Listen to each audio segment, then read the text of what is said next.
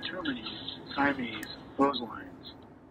Friction loss in parallel Siamese lines can be determined by dividing the flow of water, or GPM, equally between the hose lines, provided the hose lines are of the same diameter.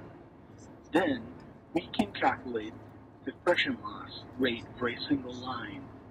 For example, if the flow through two 2.5 lines is 600 GPM, then the flow through each one would be 300 GPM. The friction loss can then be calculated based upon 300 GPM flowing through a single 2.5-inch line. The firefighters are ordered to pull two 300-foot, 2.5-inch hose lines into the master stream appliance, following an 1.5-inch smoothbore tip. In this problem, we need to solve for the friction loss rate for 300 feet of 2.5-inch hose. Since there are two lines, both same diameter and length, we can divide the total GPM by 2. When Siamese lines are going to be deployed, they are usually used to supply master streams. Remember, the nozzle pressure for a smoothbore tip on a master stream is 80 psi, and 15 psi is added in for friction loss with a large appliance.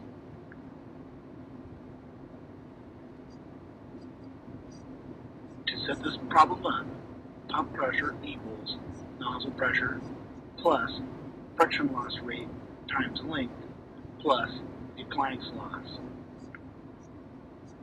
In order to determine the friction loss rate for the 2.5-inch supply hose line, we must know the GPM for the 1.5-inch smoothbore tip.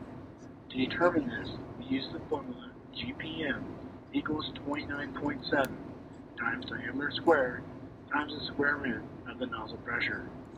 In this case, GPM equals 29.7 times 1.5 squared times 80, or 29.7 times 2.25 times 8.94, which equals 597.4, or rounded simply to 600 GPM. For the 2.5-inch hose lines, first we're going to determine the friction loss rate equals 2Q squared. Q would be GPM over 100. In this case, Q equals 300 divided by 100, where Q is 3. We use 300 because it's half of 600, the total GPM for two lines going into the master stream.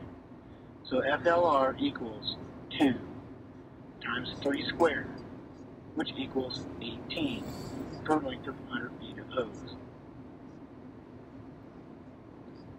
Now that we have solved for our friction loss rate for the supply lines, let's put this together. Pump pressure equals 80, the nozzle pressure for a master stream smoothbore, plus 18 times 3, the friction loss rate for the hose, plus 15 for appliance loss. Therefore, pump pressure equals 80 plus 54 plus 15 for a total of 149 psi.